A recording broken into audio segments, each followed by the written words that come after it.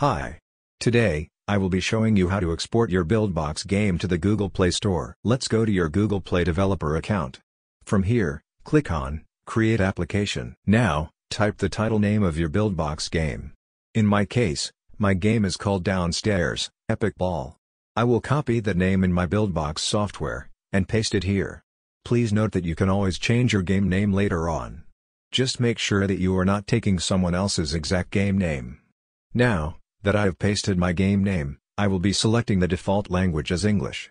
When that is done, let's click on the button Create. When you click on Create, the following page will appear. This page is called Store Listing, and as you can see, it is located on the left of your screen. This is always the default page when you create a new game.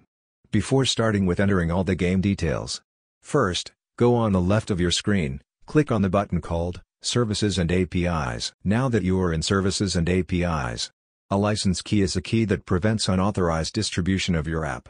In other words, always keep it safe and private with you. Now, let's copy the license key of your game as shown. We are going to paste that key in our Buildbox software. Go to Settings in Buildbox, on the top right of your screen. From here, let's click on Application Store, and then, click on Google Play Store. From there, you will be able to see the license key. Now, you can simply paste your license key as shown. When that is done, let's head back to our Google Play developer account. You will be able to see a button called Use Google Play Game Services in this app. Press this button. On the top right of your screen, press the button called Add New Game.